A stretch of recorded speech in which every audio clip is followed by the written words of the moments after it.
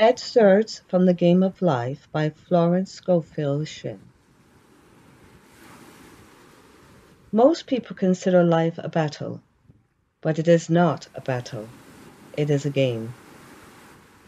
It is a game, however, which cannot be played successfully without the knowledge of spiritual law. And Old and the New Testaments give the rules of the game with wonderful clearness. Jesus Christ taught that it is a great game of giving and receiving. Whatsoever a man soweth, that shall he also reap. This means that whatever a man sends out in word or deed will return to him. What he gives, he will receive. We are taught also that the imagining faculty plays a leading part in the game of life. Keep thy heart or imagination with all diligence, for out of it are the issues of life.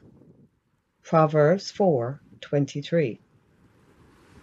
This means that what man imagines, sooner or later, externalize in his affairs. So we see, to play successfully the game of life, we must train the imagining faculty. A person with an imagining faculty trained to imagine only good brings into his life every righteous desire of his heart, which is health, wealth, love, friends, perfect self-expression, and his highest ideas. The imagination has been called the scissors of the mind, and it is ever cutting, day by day, the pictures man sees there, and sooner or later he meets his own creations in the outer world. To train the imagination successfully, man must understand the workings of his mind. The Greeks say, "Know thyself." There are three departments of the mind: the subconscious, the conscious, and the superconscious. The superconscious is simply power, without direction. It is like steam or electricity, and it does what it is directed to do. It has no power of induction. Whatever man feels deeply or imagines clearly is impressed upon the subconscious mind and carried out in minute detail. The conscious mind has been called mortal or carnal mind. It is the human mind and sees life as it appears to be, and it impresses the subconscious mind. The superconscious mind is the mind of God within each human being and is the realm of perfect ideas. In it is the perfect pattern spoken by Plato, the divine design, for there is a divine design for each person. There is a place that you are to fill, and no one else can fill. Something you are to do, which no one else can do. There is a perfect picture of this in the superconscious mind. It usually flashes across the conscious as an unattainable idea, something that seems too good to be true. But in reality, it is man's true destiny or destination, flashed to him from the infinite intelligence within himself.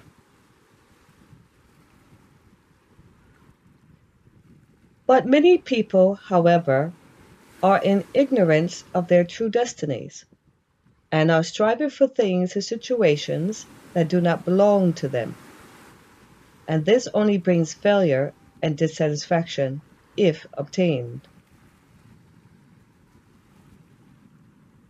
Jesus Christ said, "Seek ye the kingdom of God and his righteousness, and all things shall be added unto you." And he said the kingdom was within man. The kingdom is the realm of right ideas, or the divine pattern. Jesus Christ taught that man's words played a leading part in the game of life. By your words ye are justified, and by your words ye are condemned. Many people have brought disaster into their lives through idle words. Fortunately, the law works both ways, and a situation of lack may be changed to one of plenty. For an example, a woman came to me one hot summer's day for a treatment for prosperity. She was worn out, dejected, and discouraged. She said she possessed just $8 in the world. I said, "Good. We'll bless the $8 and multiply them as Jesus Christ multiplied the loaves and the fishes." For he taught that every man had the power to bless and to multiply, to heal and to prosper. She said, "What shall I do next?" I replied, "Follow your intuition." The woman replied, "I don't know. I seem to have a hunch to go home. I have just enough money for the car fare." I replied, "Then go home. Never violate a hunch." I spoke the following words for her: "Infinite Spirit, open the way for great abundance for this woman. She is an irresistible magnet for all that belongs to her by divine right." I told her to repeat it continuously also. She left for home immediately. On calling on this woman one day, she linked up with an old friend of her family. Through this friend, she received $1,000 in a most miraculous way. She had said to me often, "Tell people about the woman who came to you with $8 and a hunch." There is always plenty on man's pathway, but it can only be brought into manifestation through desire, faith, or the spoken word. Jesus Christ brought out clearly that man must make the first move. Ask, and it shall be given unto you. Seek, and you shall find. Knock, and the doors shall be opened. Matthew 7:7. In the scripture we read, "Concerning the works of my hands, command ye me." Infinite intelligence, God, is ever ready to carry out man's smallest or greatest demands.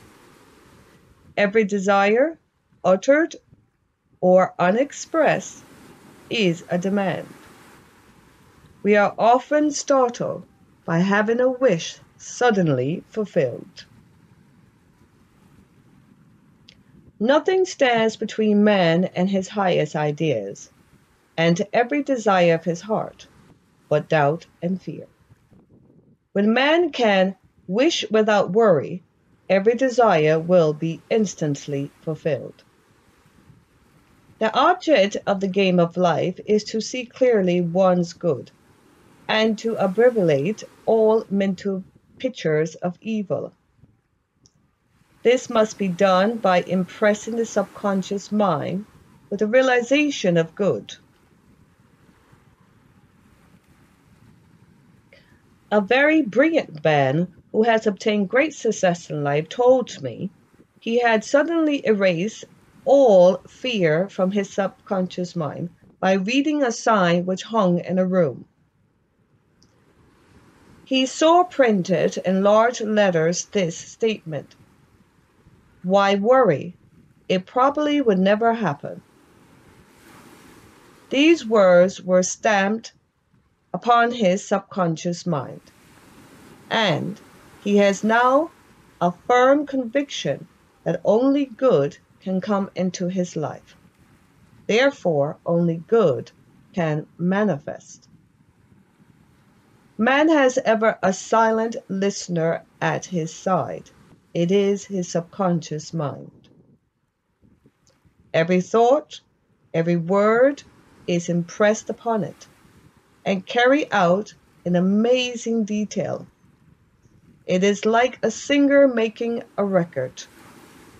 Every note and tune of the singer's voice is registered. So let us break all of the old bad habits, recordings of our subconscious mind, and the records of our lives which we do not wish to keep, and make new beautiful ones. Speak these words aloud with power and conviction. I now smash and demolish, by my spoken word, every untrue record in my subconscious mind. I shall return to the dust heap of their native nothingness, for they came from my own vain imaginings. I now make my perfect record through the Christ within, the records of health, wealth, love, and perfect self-expression. This is the square of life, the game completed. Death and life are in the power of the tongue. Proverbs 18:21. Any man who does not know the power of the word is behind the times.